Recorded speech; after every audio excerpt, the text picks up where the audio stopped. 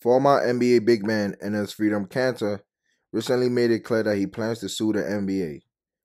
Kanter, who has been a major advocate for free speech and against what many have called Chinese slave labor, believes that he was effectively kicked out of the NBA last season.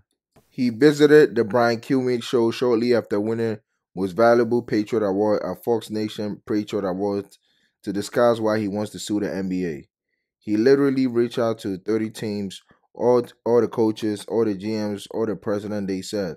Not one of them is interested. He recounted what his agent told him after Freedom continued to speak out against China.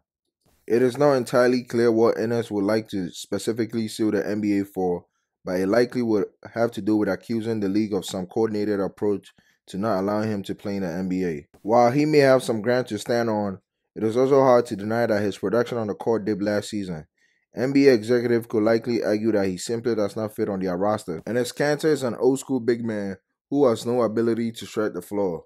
As NBA fans know quite well, that type of skill set is becoming less desirable across the league. In his most recent season in the league, which is the 2021-2022 season, Kanter played 35 games with the Boston Celtics and started just one of those games.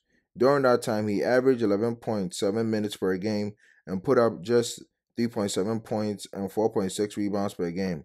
Those numbers were far away from his career average of 11.2 points and 7.8 rebounds per game. Though Kanter may want to sue the NBA, the outcome of any potential suit won't likely change the fact that his NBA career is seemingly over. But hey, what do I know? Let me know what you think in the comments down below.